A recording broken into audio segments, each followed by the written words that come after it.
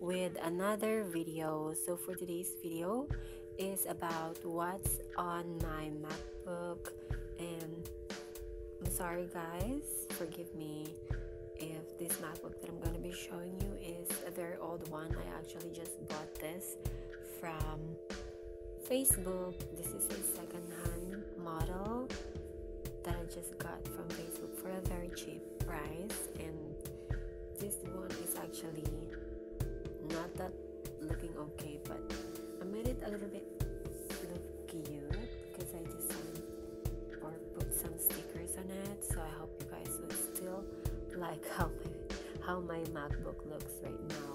So this is it. This is a 12-inch MacBook. This is their the thinnest MacBook model that you guys can buy that Apple has made. So this is how thin it is. Actually, my phone is much thicker than this MacBook. If you guys can see, that's the difference of how thick the iPhone 11 is and the MacBook that I bought. And to make it a little bit cute, I put some stickers on it to hide some of the dents, the scratches. I just bought these stickers on Shopee. And this is what it looks like at the bottom. You guys can literally see that there are a lot of even a screw that is missing, and at the same time there are a lot of signs of usage of this MacBook. But anyways, it's still very useful for me. I can still be able to watch Netflix using this device, as well as edit videos using this. So this is one moment, show you guys the specs or the specification of this exact MacBook. This is a MacBook Air. I forgot what year it was. Oh, it is early 2015, and it's running with Mac OS Big Sur with 8 gigabytes of memory or RAM. That's it. So please just ignore this stuff right over here. We're not gonna be talking about that. We're gonna be talking about the stuffs that I installed here on this MacBook to make it very useful for me, even though the age of this MacBook is really old. MacBook is Arabic variant. As you guys can see on the keyboards, there's Arabic characters on it, and I guess what they call the keyboard is the butterfly keyboard.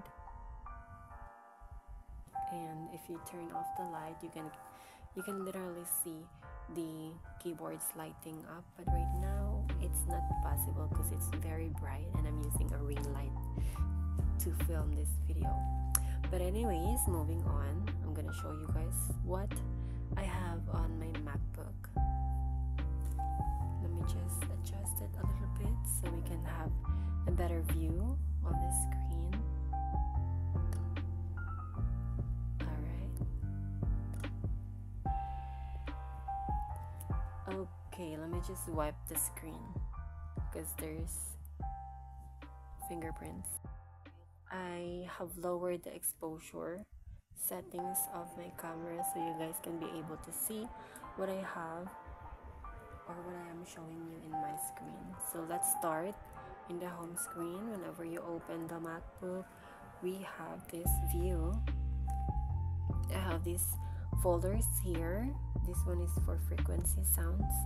This is like collection of frequency sounds that I just found on TikTok, and I believe that they're kind of useful for manifestation. So I saved some of those sounds, and I have this Cilantro folder that's secret, and I have my 2025 vision board already created. You also have 6 months of content ideas and this untitled folder, which I'm not gonna tell you guys what it's about. I also have personal documentations. I have all my IDs scanned and compiled on this file. I have my passport, other government IDs that are important because sometimes we need them.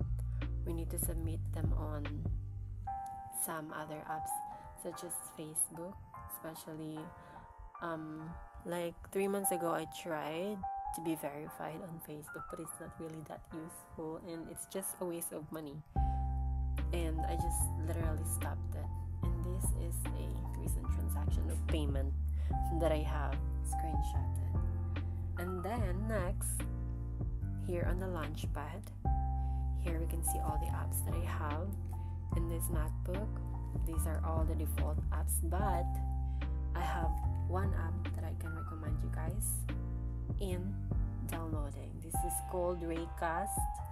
This is like the spotlight, and you can use it to search anything on your MacBook. This is much faster than the spotlight or the native app that Apple has, which is called Spotlight. This one you can literally search anything, and you can search from Google right away using this app. So other than that, let's move on.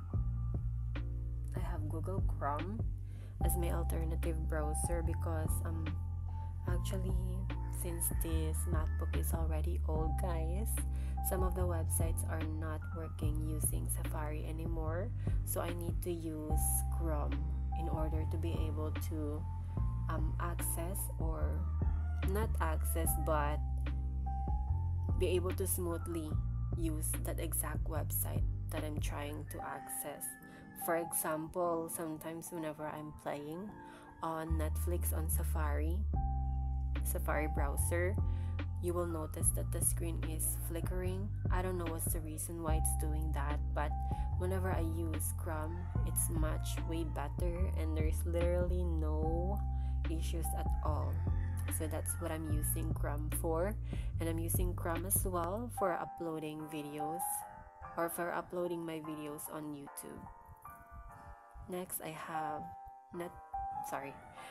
Messenger. I have Messenger and the app cleaner. This one is also very helpful whenever you're trying to uninstall apps, especially when they I'm using app cleaner for deleting apps that are from third party that I haven't used the app store for downloading for, especially for example, this Raycast, I downloaded it using Safari or Chrome.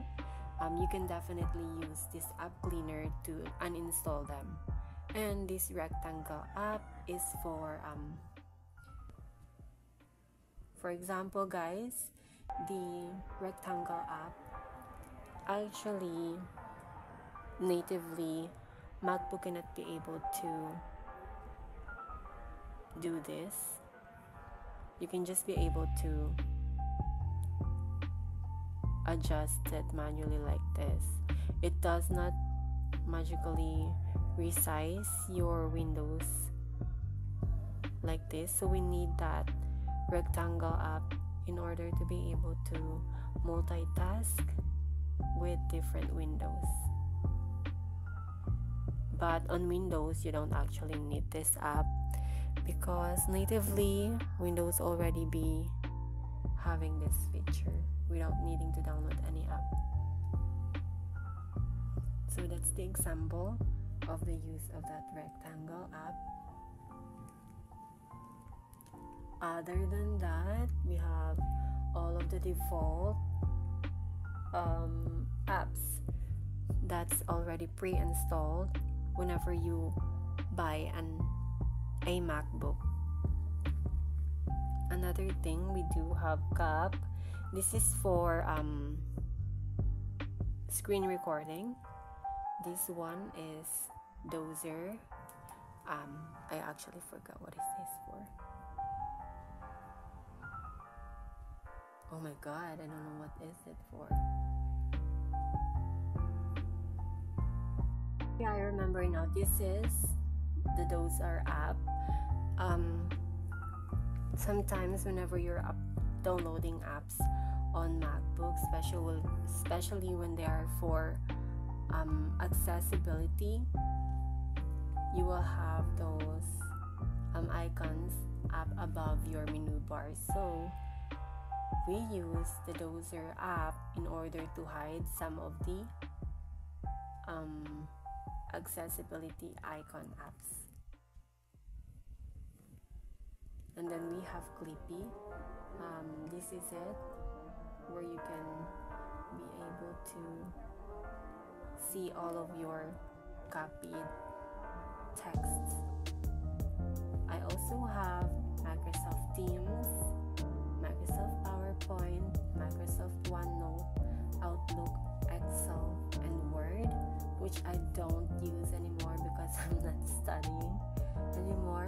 But sometimes for creating documents, I actually use them.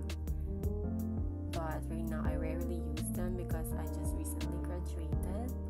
And we do have the Chrome recovery utility. I also have Google Keeps and Lists, Cloudflare, or I don't know what is this for, but they said this is a VPN that makes the internet faster, so I downloaded it. I also have CapCut, which I use as my primary editing software, VLC for playing videos, and Discord, which I don't use anymore as well. I've used this last time when I have this subject on my class, and Firefox, which I haven't opened yet. So those are the apps that we can see for my MacBook. So let's try to explore more with the widgets. Right, I have the calendar and the world clocks. Other than that, I guess those are all the apps that I can just show you guys. And exploring the MacBook further, this is what you can see when you have MacBook. The Finder app, messages, we have photos, reminders, notes, calculator. This is what the calculator looks like on MacBook. Text editor. And I guess the last one is the trash, which you can literally drag down your files and drop it here on the trash whenever you need to delete something. We have downloads folder in our dock as well. And when you press and hold an app, you can actually remove them or try to put them anywhere you like on the dock. So that's all, guys. Thank you for watching. Those are the things that I have in my MacBook, but I feel sorry for this MacBook because I'm actually planning on selling this soon, so I won't be able to use it anymore when it's already been sold. I will be putting it up on my Facebook Marketplace. So if you guys are interested in buying this MacBook, you can just message me on Facebook, okay?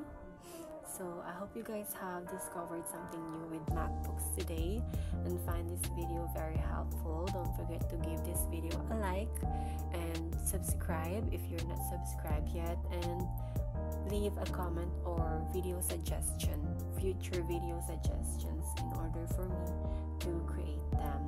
Thank you guys again for watching. Have a very blessed day. See you guys on my next video. Bye, sweet creatures.